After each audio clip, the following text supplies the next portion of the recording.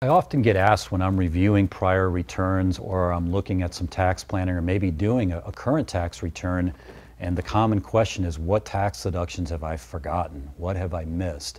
And obviously that's a very difficult question to answer because I don't know exactly what your particular business was doing.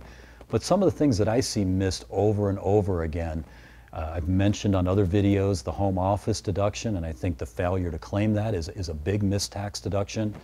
A lot of small businesses have their kids or other family members working in the business and they don't pay any wages or other compensation, and I think that's a big missed tax deduction. Providing gifts to clients and not claiming them as tax deductions.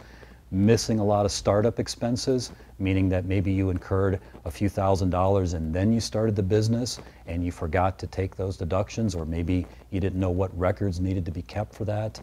A whole host of personal type expenses that are converted into business expenses, including equipment and furniture and what have you.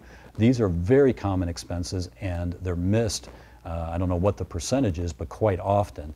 And so I think what we want to do is we want to take the tax deduction checklist that's available at Tax Organizer and go through that and make sure that any tax deductions that are on that list that are expenses that we're incurring, that we know how we can claim those. So again, we can maximize the tax deductions both legally and morally to legally and morally reduce the amount of taxes that we ultimately pay the government. I found the Tax Organizer app to be very important for a lot of my clients. It helps them keep their records together, keeps them organized, and that's why we're making the Tax Organizer app available for you as a free download. All you need to do is click below and try it out for yourself. You have nothing to lose.